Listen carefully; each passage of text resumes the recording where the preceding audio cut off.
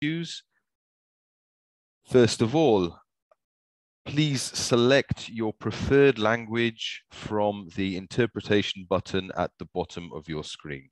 There are two languages available: English, which will be the language in which I'm delivering the webinar, and French, which will be delivered through an interpreter. So please choose your preferred language channel in order that you'll be able to follow the webinar properly. Secondly, I would like to ask you to keep your microphones muted unless you feel you need to speak or ask a question or make a point. As for your cameras, you're welcome to have them on or off as you prefer. If you do wish to ask a question or make an intervention, you can do so in one of three ways. You can either switch on your microphone and speak directly. You can use the reactions button at the bottom of your screen to select raise hand, and I will see a raised hand next to the participant who wishes to speak. Or you can type your message into the chat, which I am monitoring as well, and that will allow you to intervene either directly through the chat or at least draw attention, and I will then pass the floor to you so you'll be able to make your intervention. For those of you who perhaps are not familiar with this series of webinars, Tuesday Second Chance, as its name suggests, always takes place on a Tuesday. And it consists of a series of webinars where we look at case studies, real case studies, which happened in the maritime security domain throughout history. And we see what implications those case studies have for our challenges, our efforts, our operational procedures in today's world. It's always, as I say, cheaper to learn from other people's difficulties and mistakes rather than having to make them all over again. So it's a series of webinars in which we're looking at these events and understanding their implications on what we do today. The most important aspect of Tuesday Second Chance is the participation from your side. I will be giving a presentation to start off. It will be maybe 20, 25 minutes long, but it is your interventions that really add value to this process. Hearing about your experiences, understanding what your concerns are, and looking at what needs to be done in your individual countries, agencies, organizations to improve global management of maritime security, because this is very much a cooperative venture. Today, we are going to speak about the concept of hot pursuit, and I'll begin by sharing my screen. Maybe you would give me just a moment.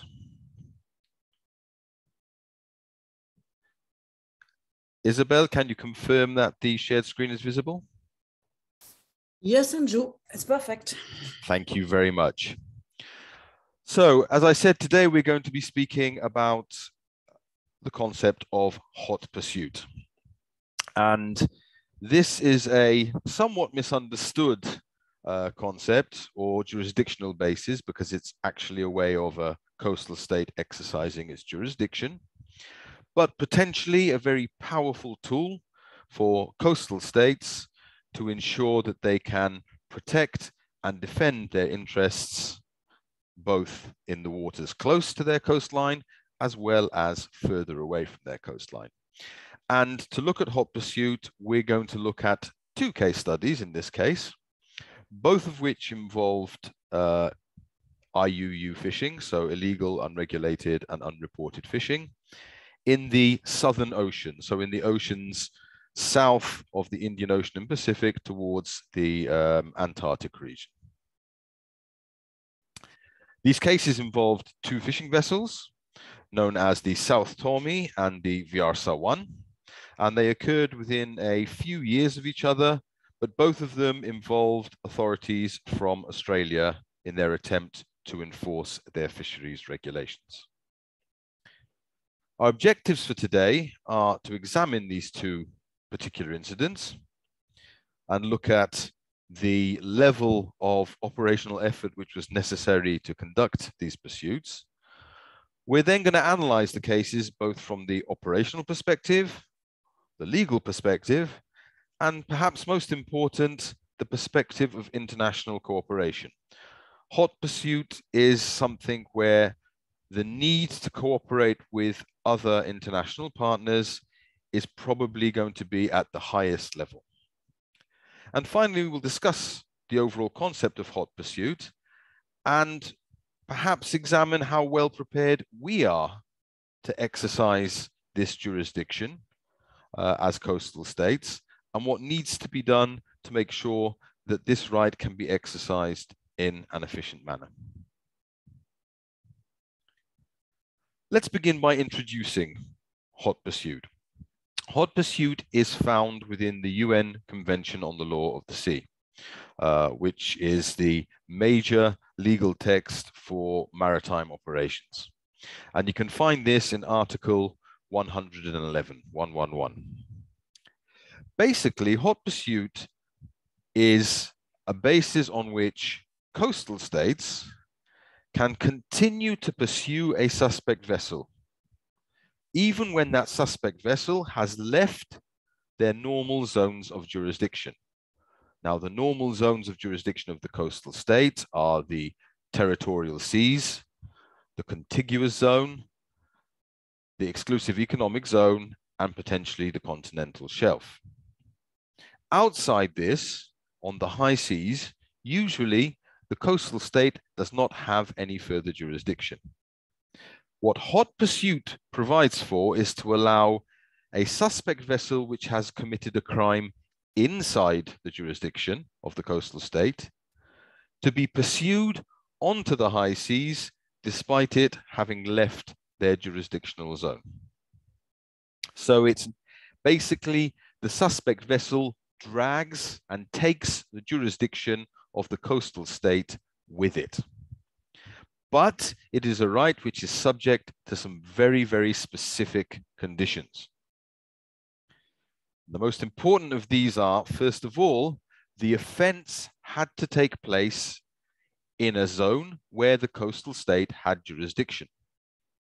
So if it was, for instance, a fisheries offense, that offense had to be observed taking place within the exclusive economic zone or the fisheries zone of the continental shelf, of the coastal state. And that establishes that initial jurisdiction.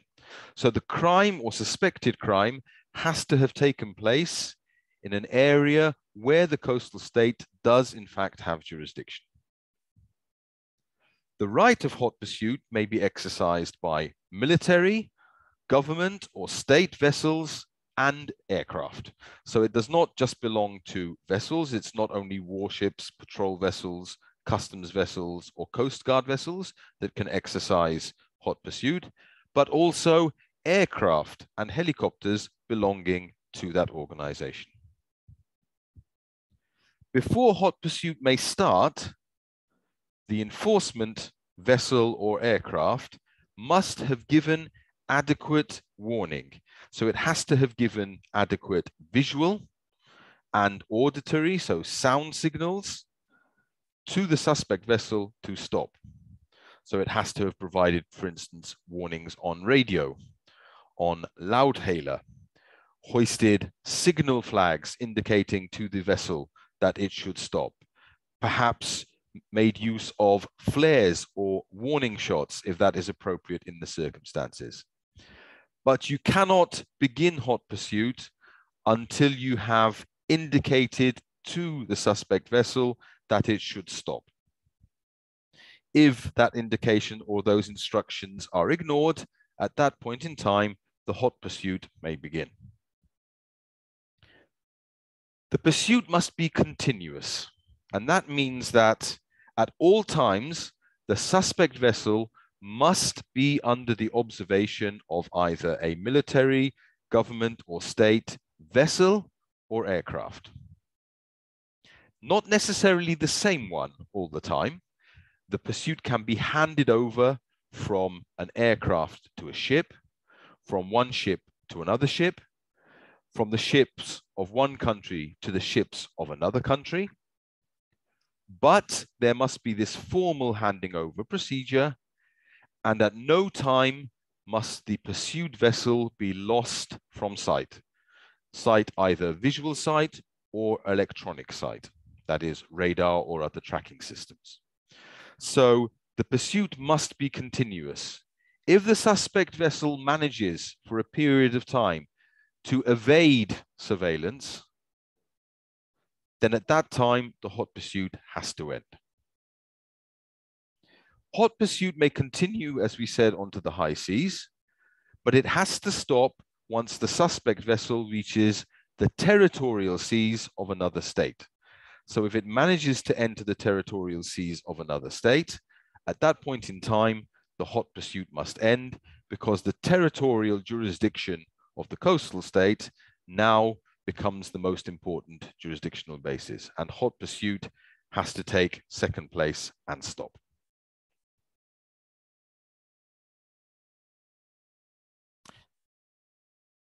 This is the victim of both of the crimes which we're going to look at today. This rather ugly looking fish, I have to say it's not the best looking fish in the world, is the Patagonian toothfish. And it is known for the quality of its meat, and it's considered to be a luxury item.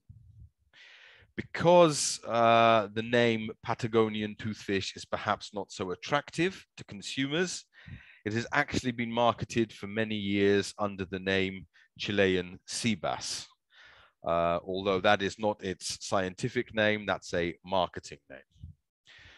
At one point, the stocks of this particular fish almost completely collapsed. It had been so heavily overfished that the numbers were going down at a massive rate, and it was feared that at some point this fish could actually become extinct. It is now a very closely managed species and stock, and there are a lot of restrictions and controls on who may actually catch them and how much may be caught even by authorized fishers. So it's a very valuable stock in terms of its financial value, and therefore it is an attractive target for illegal activities. And that's what happened in both of the case studies which we're going to see today. Let's begin with the case of the South Tormey. This case happened in March of 2001, March-April of 2001. And the enforcement vessel involved was actually a civilian vessel called the MV Southern Supporter. This vessel, which is a typical offshore survey and research vessel, was actually under charter by the Australian government, because they did not have sufficient vessels to manage their complete EEZ. They had chartered civilian vessels who were working on their behalf. In fact, this case, it was this converted survey and research vessel, the Southern Supporter, and it was sent to control and patrol the Australian exclusive economic zone around an island called Heard Island.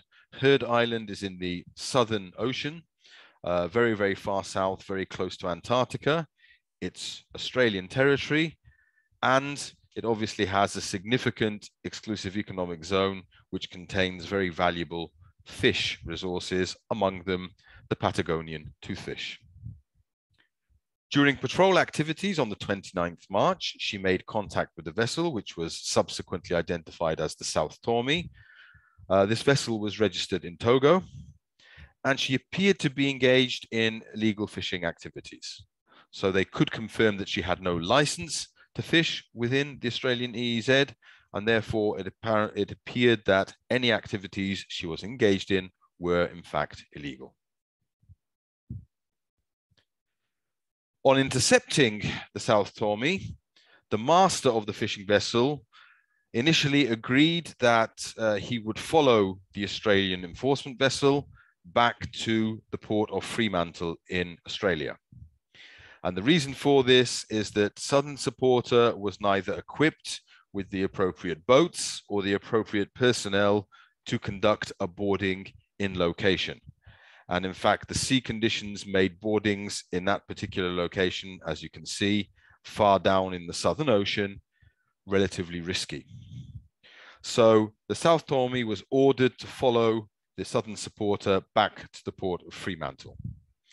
However, after following for a few hours, the master of the South Torme then had second thoughts and said, no, I'm going to make a run for it, and attempted to flee from the Southern Supporter towards the west. The Southern Supporter began pursuing the vessel. And as you can see from this map, unfortunately, here it's very hard to appreciate the distances involved. But this was a chase over here, this section of the track, which covered well over 3,000 nautical miles. So we're talking close to 7,000 kilometers, and lasted for 2 weeks. So the South Torme was heading westwards, potentially towards its flag state of Togo, and the Southern Supporter was continuing to pursue it along that track. Now, clearly, the Australian government understood that with just the Southern Supporter and so far away from Australia, their chances of conducting enforcement were not very good. So they contacted the South African government, because South Africa was the closest coastal state to the route of the fleeing vessel. And they began negotiating the possibility of support from South Africa.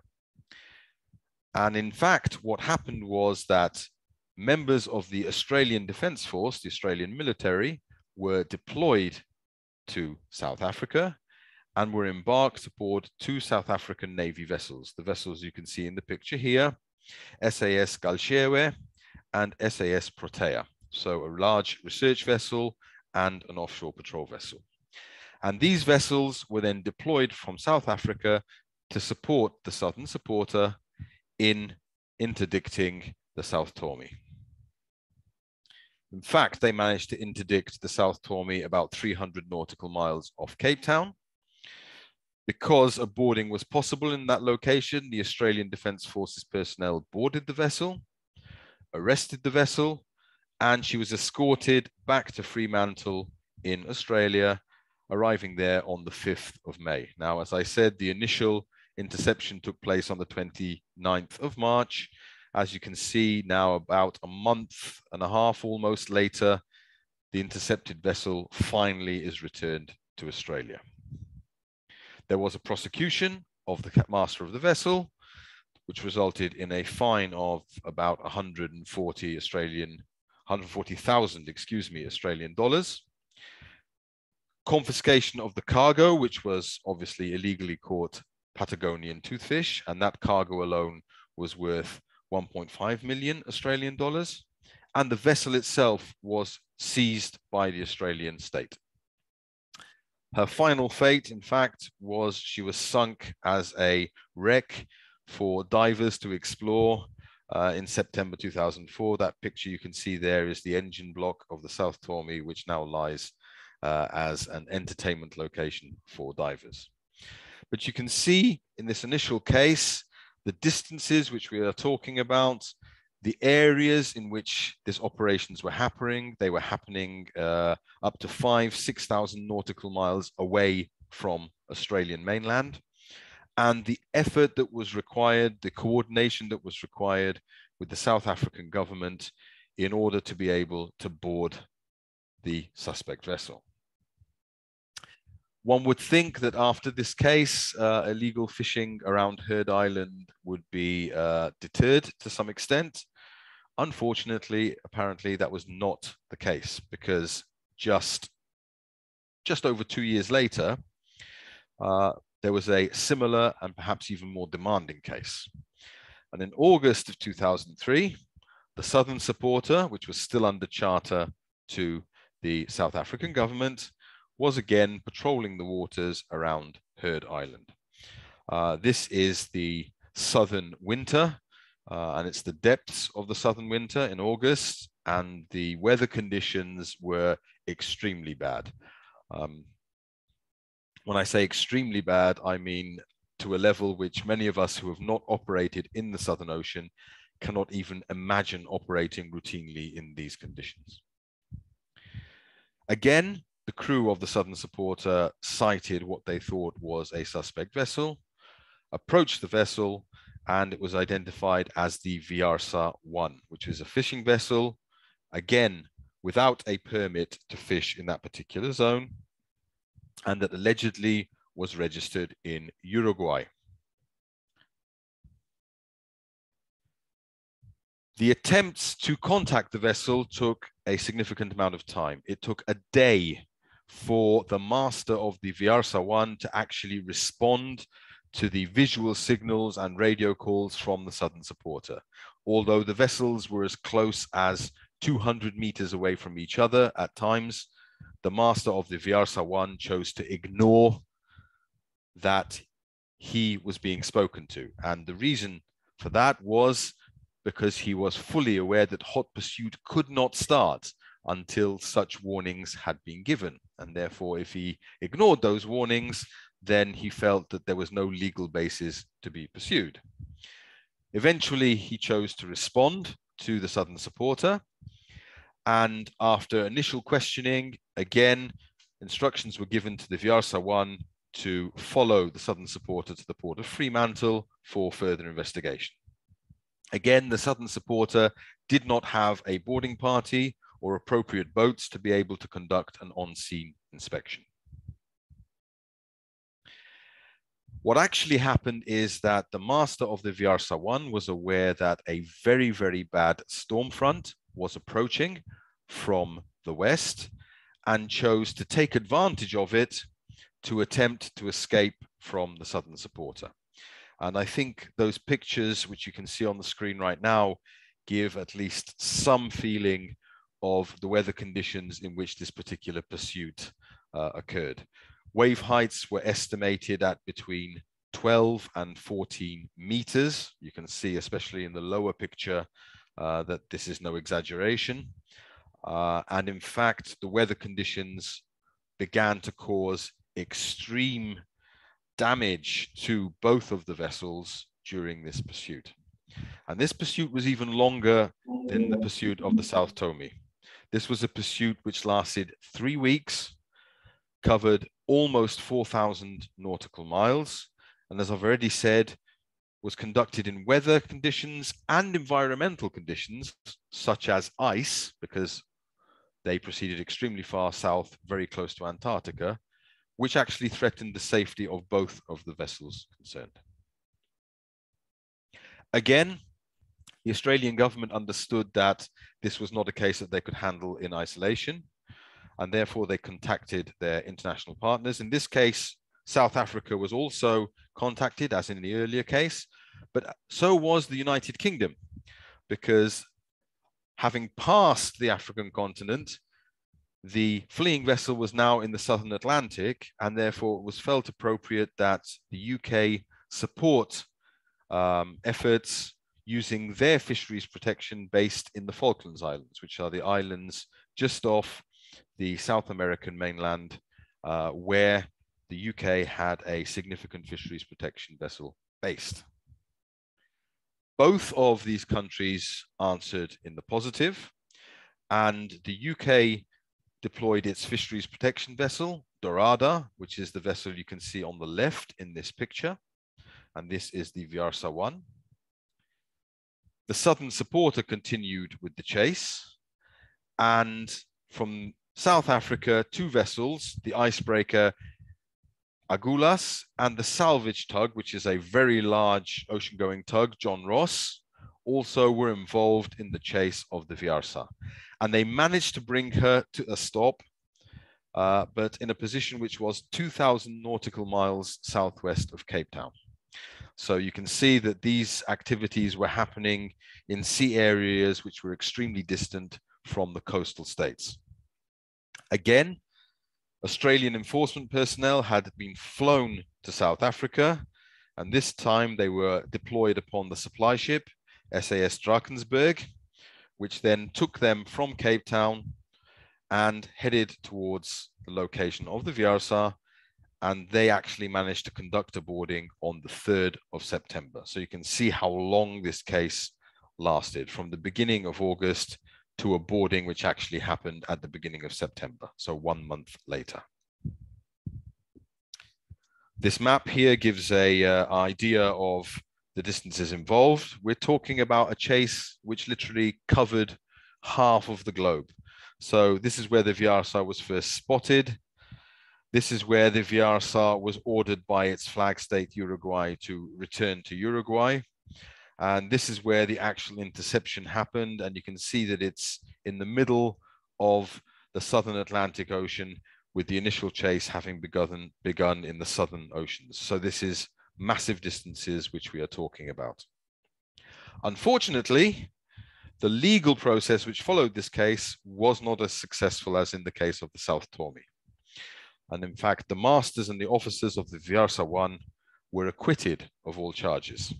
And this, despite the fact that 97 tons of toothfish were found aboard, and the evidence which was given by the enforcement officers.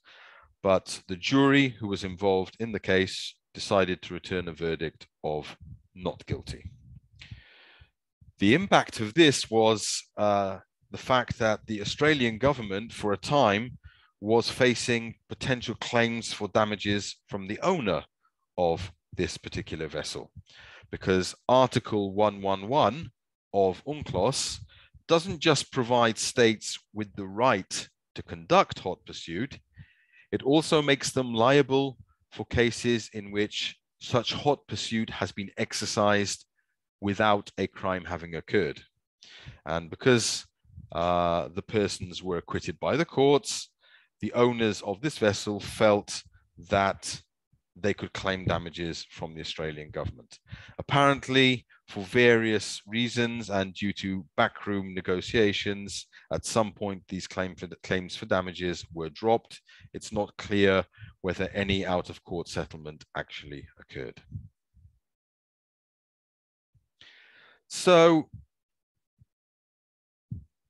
these particular cases raise a number of questions for our enforcement efforts today. The first question is, how ready are our internal processes, so the processes within our organization, and our external processes, so those processes in which we liaise with other international partners? How ready are they to support this long-range hot pursuit? Do we already have channels of communications with our partners? Do we already understand the procedures required to make sure that this hot pursuit remains valid? The continuous surveillance of the target, the handing over of the target between tracking vessels. And once the pursuit ends, are we ready to deploy our enforcement teams to exercise our jurisdiction? It's very important to point out that the pursuit side can be conducted by a warship or a state vessel from any state. But the boarding, the enforcement side, must be conducted by enforcement officers from the state whose laws were broken. So in the case of the two case studies, any boarding had to take place with Australian personnel. And that is why in each case, Australian personnel were deployed to South Africa and then ferried out to the location by South African assets. But if we had to do that in our circumstances, do we have the means, the organization, the procedures to deploy our enforcement personnel to a remote location to be able to conduct this boarding? The other questions we need to ask is, what sort of operational risk are we engaging with? There is the operational risk of having to operate extremely far from home bases. In the case of the Viarsa, had the pursuit lasted for one extra day, then the Southern Supporter would have not had sufficient fuel to get back to Cape Town. They would have run out of fuel before being able to arrive in a safe port. So that's a significant operational risk. There's an operational risk because we are operating our vessels in areas which potentially may be very dangerous to them because of the weather conditions, and also with which they are completely unfamiliar. and therefore may not understand what type of navigational hazards and other environmental hazards they may face. So we have to look at how we're going to manage these risks. And we also have to decide, when does this risk become too much? When do we say, okay, it's time to stop now. We've made our point pursuing this vessel 1,000, 2,000, 3,000 nautical miles, but now we are risking our personnel, we are risking our assets, and the return on this risk is going to be very low. And from a legal perspective, at some point, if our pursuit is successful, we're going to have to bring these people back to our state and conduct a legal process in our domestic courts. So, do our domestic courts recognize hot pursuit as a jurisdictional basis? The fact that hot pursuit is included in UNCLOS, in the UN Convention on the Law of the Sea, doesn't mean that our domestic courts will necessarily recognize it. So we have to understand, is this going to be accepted by our courts as a potential legal basis, or are they going to throw out the case and say, you had no jurisdiction to conduct this boarding, perhaps you should let these people free and not conduct such wild and risky actions on the high seas. It's happened in the past in various domestic courts, and it will happen again in the future. And we need to think about whether this is going to happen to us if we engage in this particular exercise of jurisdiction. So at this point, I'm going to stop sharing. I'm going to open the floor for any comments, remarks, questions. As I said, please feel free to either raise your hand in the reactions button or make a comment in the chat, or you can just unmute your microphone and go ahead and make your remarks or ask your questions and open discussion with the rest of the participants. So please, the floor is open. Olivier, I see you've appeared. Hello. Good morning. Hey, nice to see you again, Andrew. Hello, everybody. Maybe I missed one detail, but I didn't catch the reason why the case was dismissed in the Viasa. Tell us. The reason the case was dismissed is perhaps the major reason why cases are dismissed. They had very good lawyers, and the lawyers managed to inject sufficient doubt that they were actually engaged in fishing. And as many of you know, certain legal systems require that an offense is proven beyond reasonable doubt. And the jury received instructions that there was still an element of reasonable doubt that they were engaged in illegal fishing, because they were actually never seen fishing, but they were seen in the restricted area and they were found with a cargo of protected fish. But it could not be proven beyond reasonable doubt how those fish got on board the vessel. Perhaps they jumped on board the vessel. Perhaps they were transferred from another ship. And this is the type of doubt that good and expensive defense lawyers will try and inject into the legal process in order to get their clients off the hook. So that's unfortunately what happened in this case. I have a very interesting question from Benji regarding the proper handing over between vessels and aircraft, or between vessels from different states during the pursuit. And this is not defined in the law. UNCLOS doesn't describe what this proper handing over is. So this has actually come from practice now. When one vessel is handing over the pursuit to another vessel or aircraft, obviously each of those units needs to make a formal record of the fact that they are handing over or taking over the pursuit of the vessel. So in the logbook of the aircraft or the logbook of the vessel. If possible, the radar picture, the voice communications of this handing over procedure should be recorded if that's possible, or at least still pictures of a radar screen taken, perhaps with a mobile phone. So every piece of evidence that can be recorded to show that this handing over is happening in a formalized, in a safe and efficient manner should be captured. And that needs to then be presented in the court to show that the vessel I was tracking on enforcement vessel A is the same suspect vessel which was then tracked by enforcement vessel B or aircraft B, and so on and so forth. The best is obviously a visual handing over.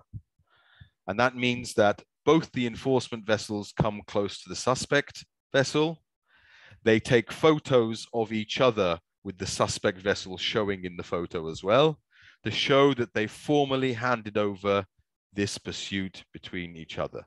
So there's no legally defined manner in which the handing over should take place, but any evidence that you can gather to show that it has taken place in an appropriate manner should be gathered. So I hope that answers your query. I'm seeing Olivier has raised his hand.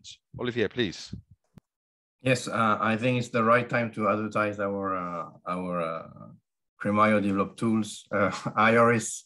Thank you, Benjamin, for your question. Indeed, IRIS, the web-based coordination application from Cremaio does exactly address this need for a place where all legal actions can be recorded in a central place, and this place can record actions from various countries, from various assets. So just to mention one, just to mention that. Another remark is the necessity when you when you take Article 111 into domestic law is to have a close watch to the rights of the people detained, because so far from coast, the access to a lawyer will be difficult, the access to a doctor will be difficult, and it has to be very, very clearly defined in the domestic law how these rights are going to be developed. Thank you. Yes, thank you, Olivier. I have two questions. I have one from Nelson, who has his hands up, and another one from Heiko, which is in the chat. I'll start with Nelson because he was first, and then I'll come to your query, Heiko. Good morning, Nelson. Please go ahead. Bonjour à tous. Bonjour. Est-ce que vous m'entendez, s'il vous plaît? Yes, I can hear you very well. OK, permettez-moi de m'exprimer en français. Je suis au CRCO, au Seychelles. Alors, ma question se pose sur la valeur juridique des outils de surveillance, de plateformes de surveillance que nous avons dans la plupart des centres. Alors, je fais référence plus particulièrement à une plateforme que nous appelons Skylight. C'est une plateforme dédiée exclusivement à la pêche INN. Alors, cette plateforme peut montrer des navires qui font du transbordement à mer. Alors, ils tracent les deux bateaux pendant leur trajet. Donc, on peut voir que les deux bateaux sont côte à côte pendant un certain nombre de temps, qui nous amène à conclure un transbordement. Bon, évidemment, il n'y a pas de fragment délit parce qu'il faudrait un vigier. Yes, I can hear you. I can hear you. Allô? C'est bon là? Nelson, did you hear the comments from the interpreter? He would like you to speak a little bit more slowly and more clearly, if possible.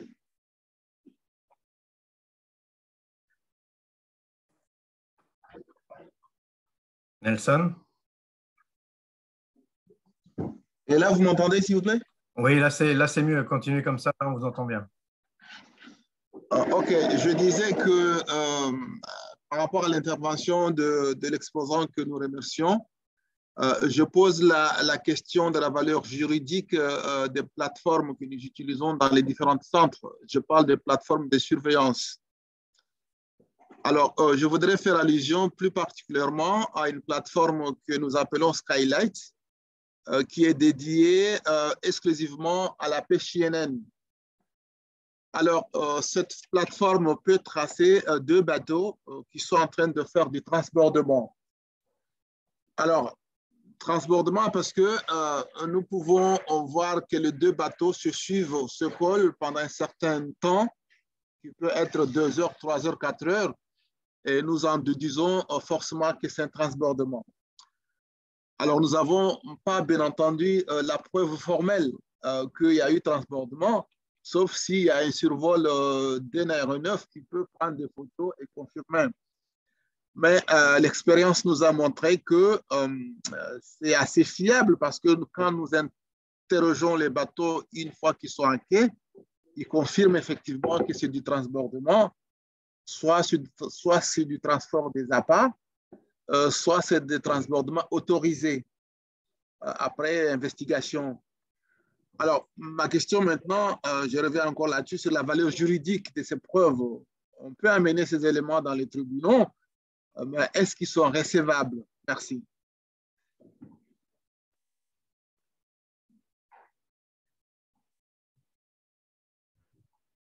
Before I answer that question, I would like to just ask an additional question. Are the transshipments happening within an exclusive economic zone, or are they happening on the high seas? Alors, il peut y avoir dans les deux possibilités. Il y a les deux possibilités, mais toutefois, bien entendu, comprenez que dans la zone où nous nous trouvons, nous avons la Commission tonnière de l'océan Indien qui donne certaines autorisations aux bateaux de mener des activités en mer. Donc, nous nous référons toujours à cette Commission de l'océan Indien pour savoir si les bateaux impliqués ont toutes les autorisations nécessaires. Sinon, dans les deux cas, on peut avoir ce type de transbordement. Merci.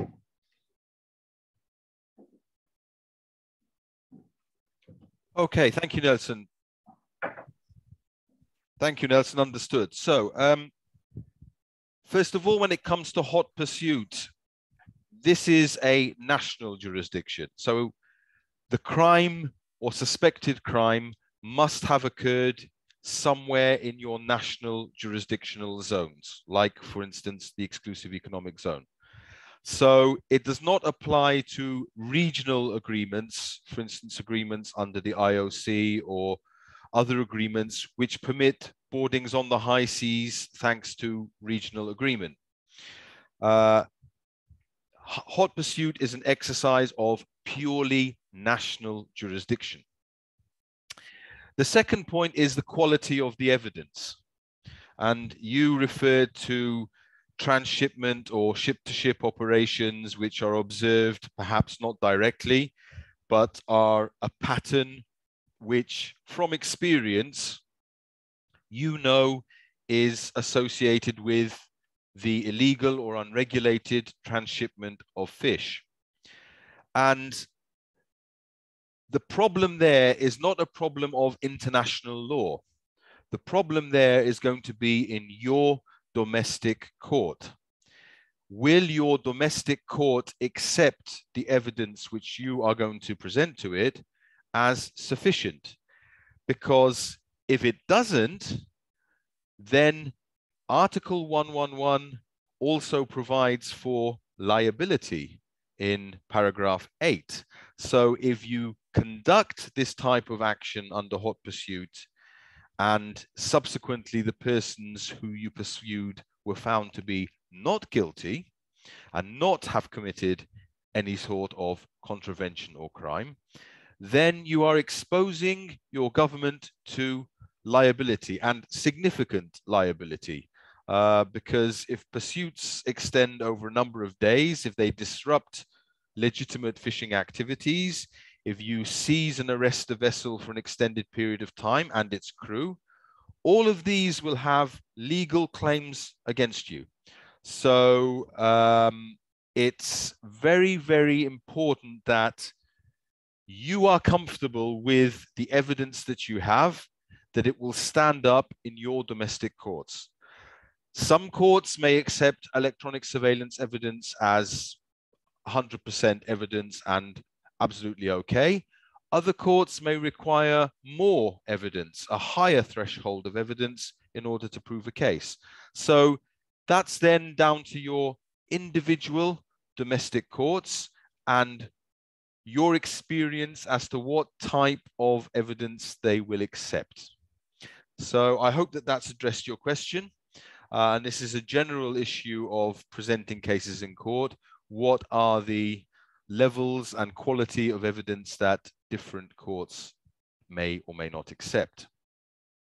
I'll now move to two questions I have in the chat. The first one was from Heiko, and he's asking, how can an entity which potentially is not internationally recognized exercise hot pursuit? And the answer is actually very similar to the answer I gave to Nelson. The pursuit is going to be adjudged in a domestic court. So if the domestic court which is going to prosecute the persons is happy to accept that this pursuit was conducted on a sound legal basis, then the nature of the entity conducting that hot pursuit, the specific character in international law is perhaps less relevant. I would point out, however, that it can also be challenged in an international court. And therefore, you have to be careful that whatever activities you are conducting on the high seas stand up to scrutiny both in the domestic courts of the entity who is conducting that hot pursuit, but potentially also in international courts. We've seen the concept of jurisdiction in the EEZ be challenged many times in the International Tribunal on the Law of the Sea. So what may the coastal state actually regulate in the EEZ, for instance, bunkering operations? So you're going to be subject to two levels of legal challenge.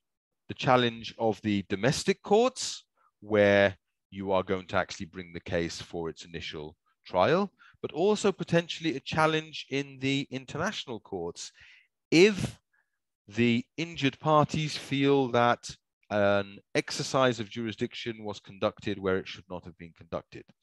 So it's a difficult situation which is going to have to be navigated in a manner that exposes you to the least possible legal risk that you can find. So I would therefore sound a note of caution in that particular case, and perhaps you may have to revisit the legal basis on which such a pursuit occurs. So I also have in the chat another question. I also have Ellie who has his hand up. I'll go to the chat question first because it was there first.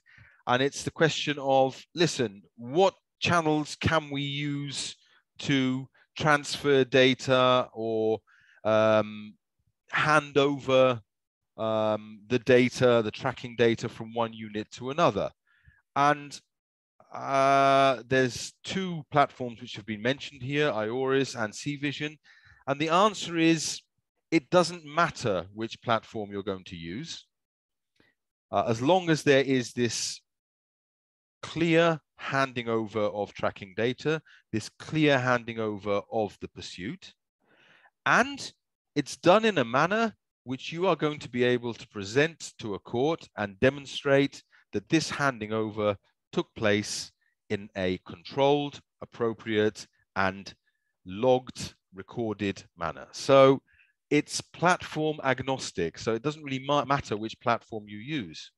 If all you have is a logbook and a camera, then you're going to be taking notes in a logbook made of paper and using a pen, which is something we're not very used to nowadays. Now everything is electronic, and taking a few pictures with your mobile phone. Now, as for the interoperability of the platforms, I'm not the best person to be asking. Potentially Olivier can intervene here because he is far more of an expert on IORIS than I am. Olivier, I'm going to hand this one over to you before I then turn to Eli and his question. Okay, thank you. Okay.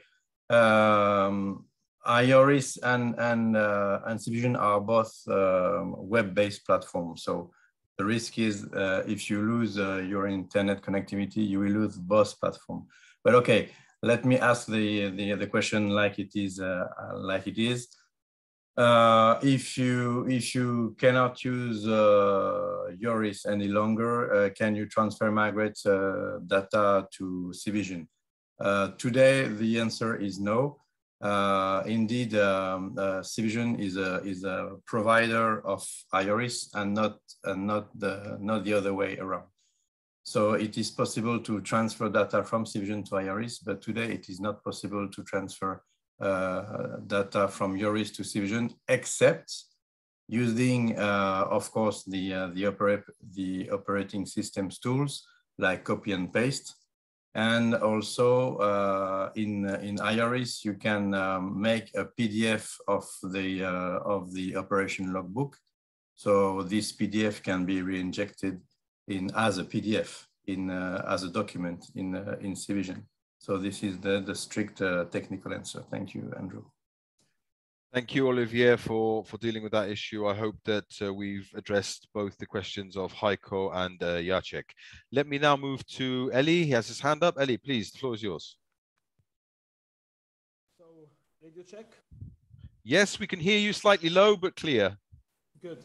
So I have two questions, please. The first one is, in the article 111 in the UNCLOS, it's mentioned that where a ship has been stopped or arrested outside the TTW in circumstances which do not justify the exercise of the right of hot pursuit, it shall be compensated, and so on. Is a non-cooperative behavior of a vessel an evidence enough to go on with the hot pursuit if the ship itself is non-cooperative, is not answering the calls, and is not on the VHF channels that it has to be on? Okay, do you want to ask the second question as well, and then I answer them both? Yeah, so the second question is, a hot pursuit with a fishing vessel is actually not so complicated, but what happens if we are on a hot pursuit to a boat overloaded with illegal immigrants, and where the safety at sea is like the very first priority, and you have kids, women, and they are in big numbers on board? So the main question right here is that the boat, if it reaches another EEZ than the initial one where the crime started, can the boarding party of the second country take over? Because actually the boat violated both countries' rules and international laws.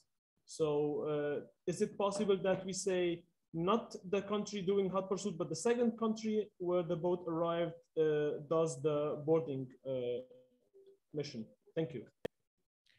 Two excellent questions. Thank you very much. I'll first start with the issue of a non-cooperative vessel and whether that non-cooperative attitude is sufficient to initiate hot pursuit. And again, this comes down to evidence. I'll speak from my personal experience without wishing to insult any section of the maritime industry, but generally fishermen were very non-cooperative. They were busy. They were making their livelihood at sea. The last thing that they wanted to see was a patrol vessel with a boarding team who was, interrupting their commercial activity. And they would spend hours ignoring us and making sure that they were not on the relevant radio channels to speak with us. And at the end of the day, we would actually have to physically send a boarding party to establish that communication. That doesn't necessarily mean that they're breaking the law. So again, it's an operational risk management decision. how much evidence do I have that something illegal is happening?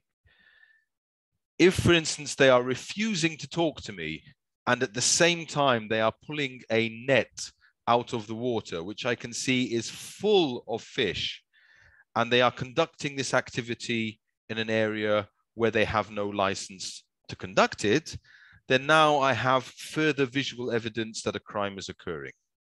And therefore, this is very much a question of looking at all the circumstances of the event and deciding whether I have sufficient evidence to engage in my enforcement activity. Because as you pointed out, if I engage in enforcement activity against a vessel which has not committed a crime, I'm actually subject to potentially being found liable for damages, for losses and damages.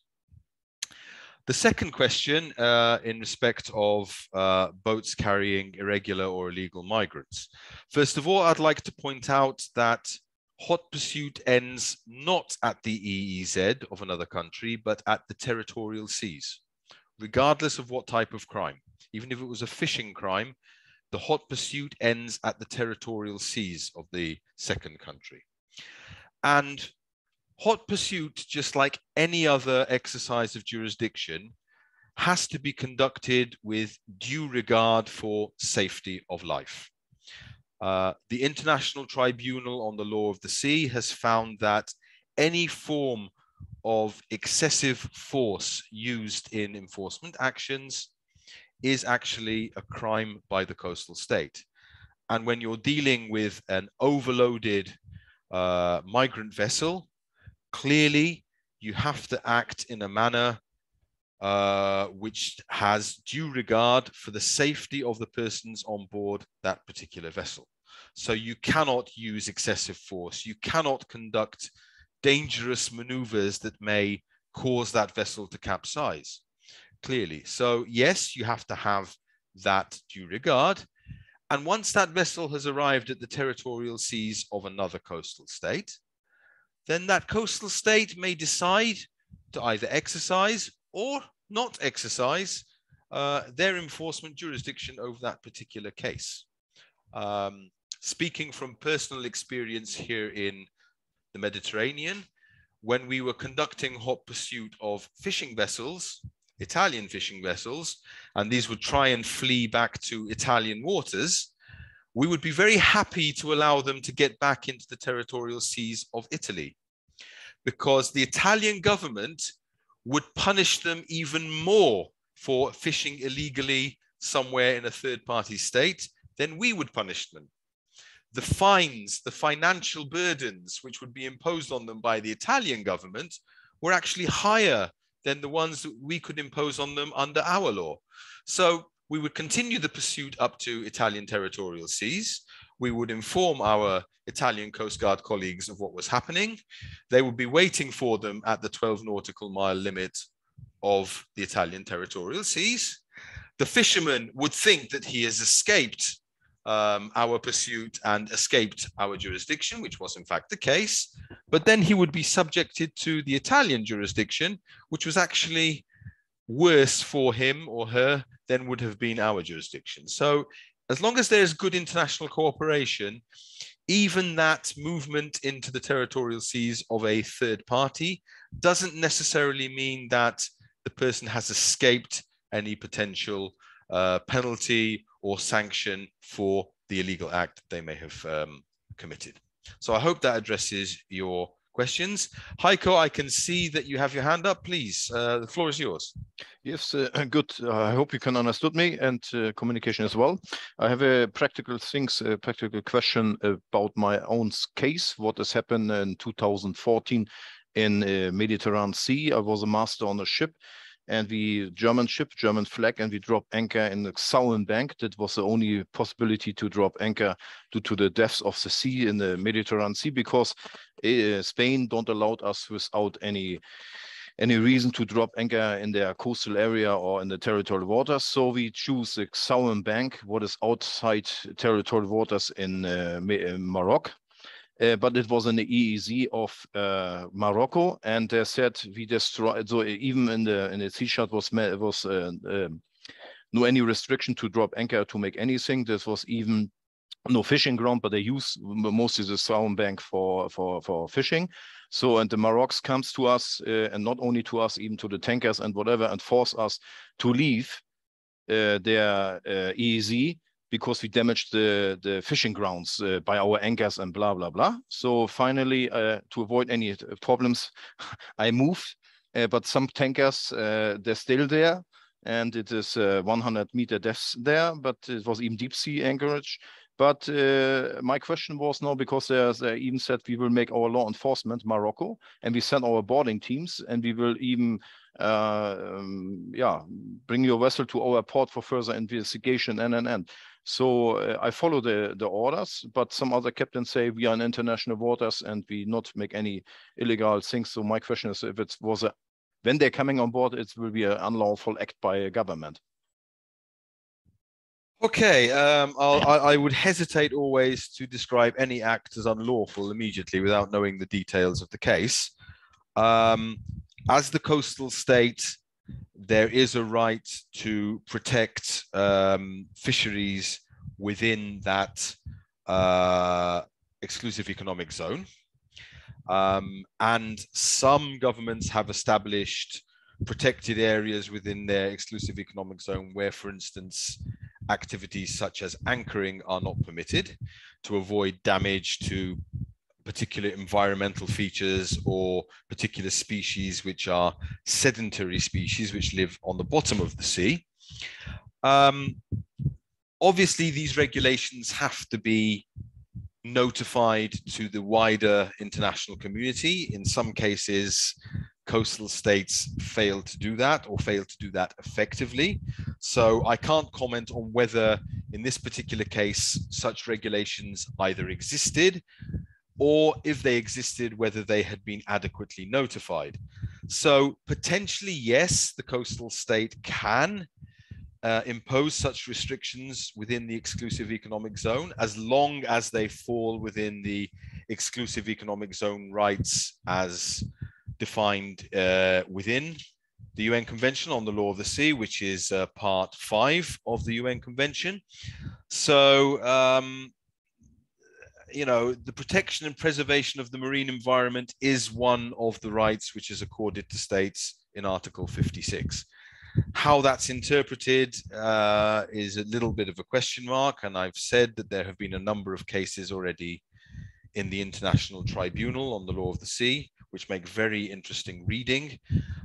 So what is definitely required from the coastal state is that they publicize these regulations in a manner that the international shipping community can be aware of what is happening and why they may or may not conduct such activities in that area. So potentially jurisdiction was there, potentially jurisdiction was not there. It's a case where you'd have to examine the legal framework established by the coastal state in some more detail. And that legal framework should be made available to the general shipping public so they understand it. So I hope that addressed your particular query. I see that Nelson has raised his hand again. Please, Nelson, go ahead.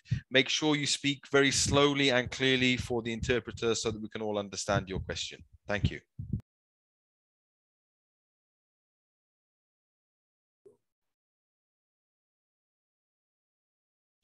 Est-ce que vous m'entendez? Loud and clear. Merci encore une fois de me donner la parole. C'est Moussoun au CRCO. Alors, ma question, je voudrais partager avec vous un cas que nous avons vécu au CRCO. Alors, le gouvernement séchellois avait reçu une note verbale venant de la Philippine, du gouvernement philippin, qui demandait son intervention sur un bateau de pêche qui se trouvait au large des côtes séchellois pour intervenir parce que les marins seraient soumis à un état d'esclavagisme par un bateau chinois. Alors, la Philippine a voulu que nous intervenions à bord pour faire un abordage. Alors, la question nous a été soumise au niveau du centre régional, mais on n'a pas eu de réponse à donner, tout simplement parce que on n'avait pas vraiment de preuves pour pouvoir monter à bord. Donc, du coup, ça a été très difficile à traiter ce cas. Donc, je voudrais votre avis sur cette question. Est-ce qu'on peut monter à bord sur la simple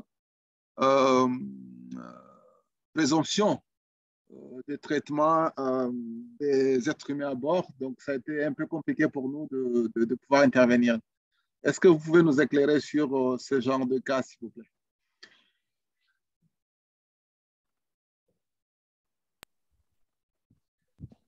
Sure. Thank you for the question, Nelson. The first question which I will have in return is where this vessel was.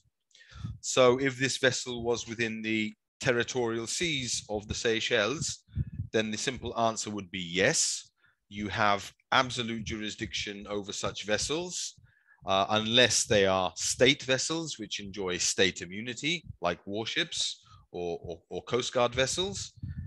But if you had suspicion that persons on board were being held against their will, and this vessel was within your territorial seas, clearly you would have had jurisdiction to board the vessel and conduct any further inspection required to verify whether such a crime was taking place.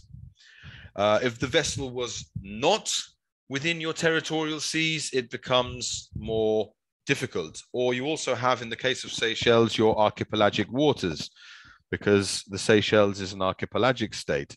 So again, if it was within the archipelagic waters, I would argue that yes, you had the jurisdiction to intervene. Outside territorial seas or archipelagic waters, it becomes more difficult. Slavery is mentioned within UNCLOS in Article 99, but it places the burden on the flag states to make sure that vessels flying their flag do not engage in the exploitation or transportation of slaves. So in this case, although the Philippines was an interested party in that the individuals concerned were Philippines citizens, you may not have the jurisdiction because Philippines are not the flag state and therefore cannot grant that jurisdiction. So in this case, it's a question of where the vessel is within the territorial seas or potentially archipelagic waters. The jurisdiction is relatively clear for you to investigate any claims that persons are being held against their will and exploited in what is a de facto case of slavery. Outside, then it comes very much down to the flag state. I think if I heard correctly, the flag state here was China, and therefore it would require the Philippines or the Seychelles to engage with that flag state, express their concerns, and ask for flag state permission to conduct this boarding. So a relatively complicated case, I agree, and it all comes down to where the vessel was at the time that the request was made. I hope that addresses the question which came from RCOC. Okay, I'm not sure. Permettez-moi de réagir, s'il vous plaît. Sure, please, go ahead. Alors, évidemment, le bateau s'est trouvé dans les eaux internationales, raison pour laquelle on avait eu tout le mal à intervenir. Alors, deuxièmement, c'est une question un peu bizarre. Et si on poussait le bateau d'une manière ou d'une autre à rentrer dans les ZEE des Seychelles et puis de pouvoir intervenir après, est-ce possible?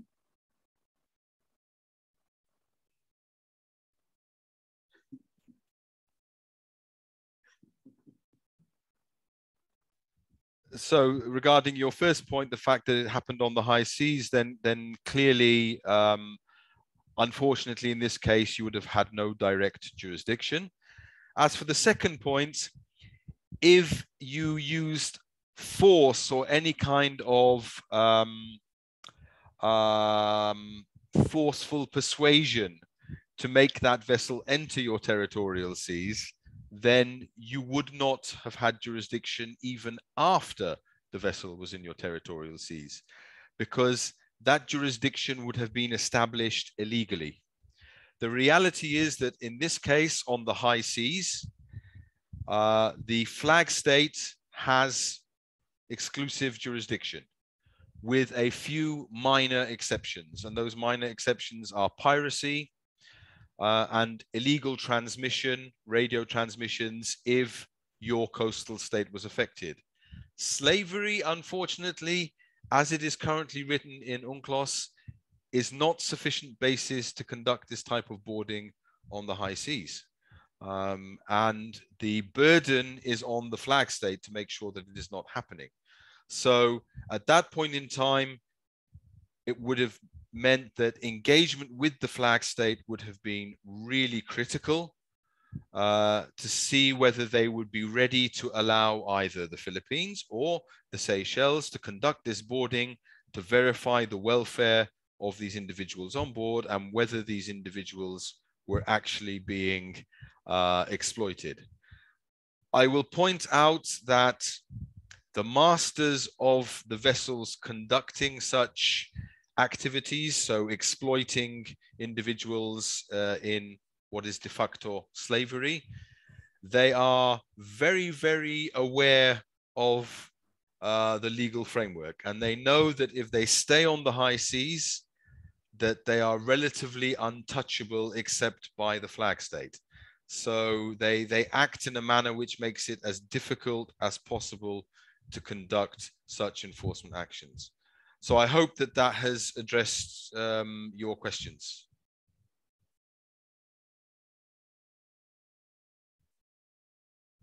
Okay, I'm not hearing any follow-up, so I will assume that that has addressed the points which were raised. And I can see that Heiko has raised his hand. Please, sir, go ahead. Yes, again, I have another practical question that's coming from probably two, but let us make one only. First, what has happened when you have a hot pursuit from a country what is not recognized UNCLOS, or even the flag state is not recognized UNCLOS, or signing, sorry, as a ratification and signing the international, how we say, the international law? Thank you. That's actually a very easy one. There are countries who have not signed the UN Convention on the Law of the Sea, or who have not ratified it through their parliament.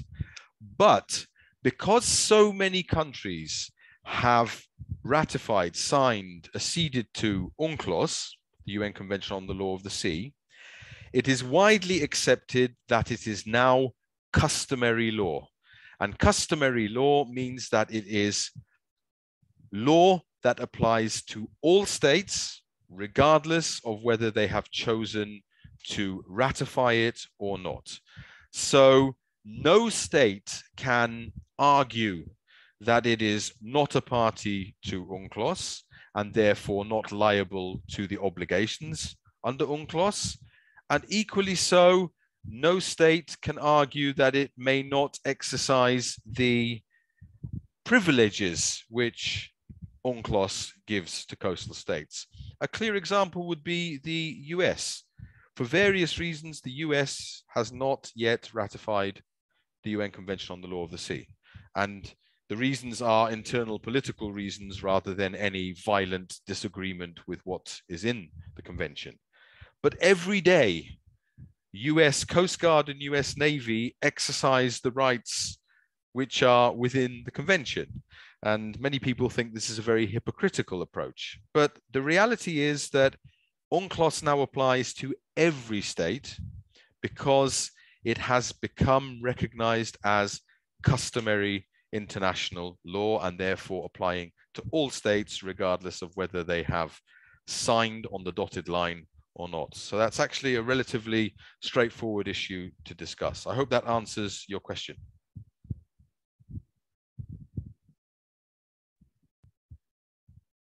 Yeah, Thank you. Yeah. Can I send ask a second question? Maybe it's possible. You will not pay extra to ask the second question. So okay. Go ahead. Yes. Okay. I was working last year in Rome in the headquarters of the European Mission IRINI as maritime senior advisor. And there was a situation like this that we found from the Libyan coast, this no-go zone that was published and issued 2016 over the normal national channel. Maybe you know the cases. Mm-hmm. So, and very often it was happened 27 cases that merchant ships was doing this innocent passage outside territorial waters, stopped by Libyan, I say Coast Guard, but it was not official Coast Guard, I don't know.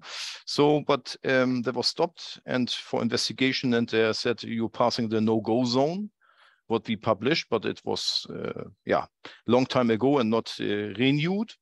And therefore the vessel was stopped and must pay penalty between $10,000 and $150,000.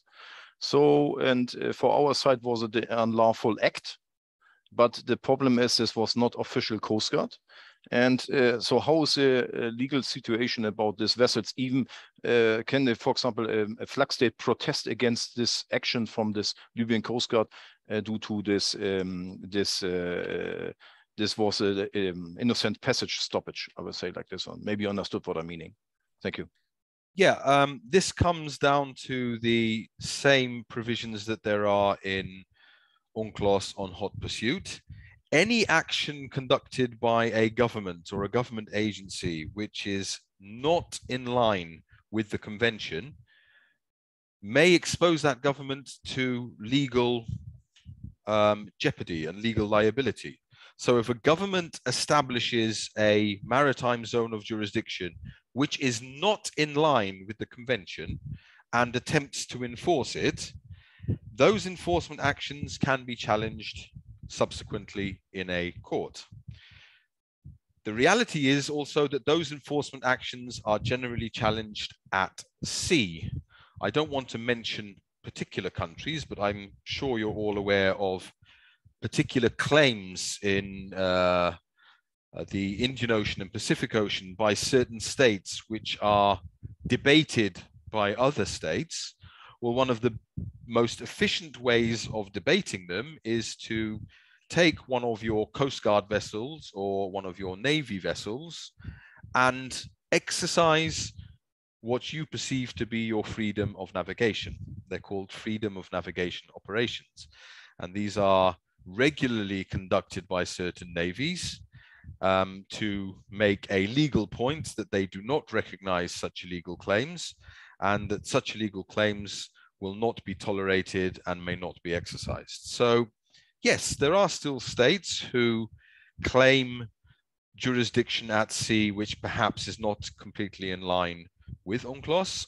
And there have been rulings by various international tribunals and courts on such claims.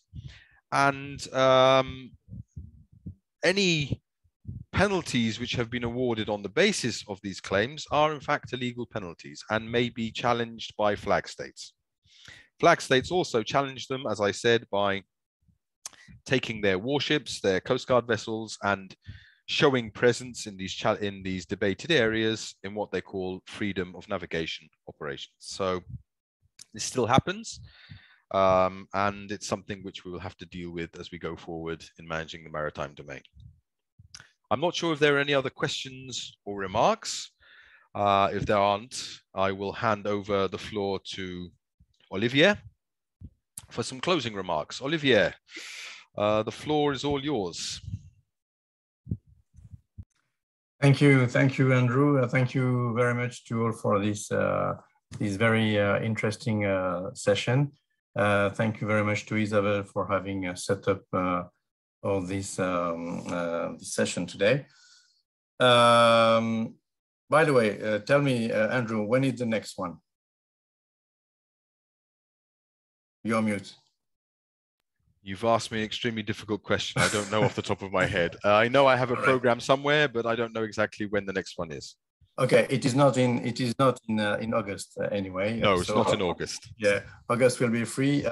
we'll have the pleasure to gather again in September, I guess. Isabel is telling us that we can have access to the last edition online. It's in the chat. I like Andrew. I have a very last question for you, because I was thinking about these exceptions of you know, the 5 exceptions of the authority of a flag state. I mean the exclusive authority of flag state, and slave trade is one of these exceptions. So okay, I agree that a fishing vessel taking distance with the labor rules, having some people on board which are not, well, it's not slave trade, but do you think we can extend this slave trade exception to things like that? The first part of the answer is, I would say that yes, it is in fact trading in slaves to a certain extent. I would agree that that is the slave trade. The second thing is, when it comes to the exclusions to flag state jurisdiction, slave trade is mentioned, but it's not that clear in the law. And if you read Article 99 of UNCLOS, there is no blanket provision for the flag state to lose its jurisdiction. What is required is it shall take effective measures. And some people argue that if it fails to take effective measures, then it loses its exclusive jurisdiction. But that isn't so specific in the law. So the slave trade is a bit of a debate, and you could quite easily violate flag state jurisdiction by just acting too hastily. It's always a good idea in the case of slave trade or suspicion of the trade in slaves to engage with the flag state and have them also be on board with what you're doing. Okay, thank you very much. This is now clear in my mind. Okay, ladies and gentlemen, thank you very much for being here. Let us reconvene in September for the next edition, and well, enjoy August if you have leave, and be courageous. Oh, by the way, Isabel, maybe you want to take a picture, do you? Isabel definitely wants to take a picture, and I was about to come to that, and I was going to ask as many as possible of you to switch on your cameras briefly, if you're comfortable with that, and that will allow Isabel to take a nice screenshot, which will then be potentially published on our website. Is Isabel still online? Yes. Yes, there she is. Okay, I thought we had lost you, Isabel, for a moment. I was panicking. No. So all yours, Isabel. So waiting a little bit, but because not everybody has switched on the camera, but so it's, yes, I see the RCOC online, and other people I know, of course. So just one smile and another one. Yes. Thank you very much. Okay, thank you, and Isabel. You will receive in the coming days the full recording, the PowerPoint, and the summary made by Andrew. Yeah, so as mentioned by Isabel, we'll be sending you all the materials related to this webinar. Yeah. Thank you so much for joining us today. It's been a very interesting discussion. Thank you so much for your interventions. The questions which were asked were interesting. They were engaging, sometimes difficult, which is how they should be, because otherwise we're not learning anything and we're not engaging with interesting subjects. I look forward to having you join me relatively soon again for another one of these webinars. And I wish you a pleasant holiday season for those of you who are going to manage to take some leave over the month of August. I will be joining my colleagues from Mauritius over next week. I'll be there on work as well for a different project. So I hope your weather is good and that I will enjoy your wonderful island for 4 or 5 days in the Indian Ocean. In the meantime, thank you to everybody. Wish you a safe and productive week, and look forward to having you join us again for Tuesday Second Chance. Take Take care. Thank you, Andrew. Very interesting. Thank you.